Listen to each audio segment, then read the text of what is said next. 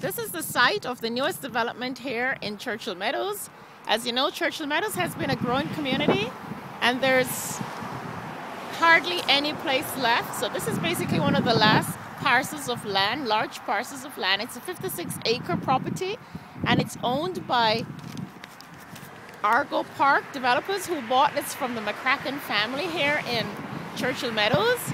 This area will house 179 detached homes, 254 semi-detached, and 44 townhomes. The detached homes would be a little bit further, just below Sunlight Drive, which is down to the south.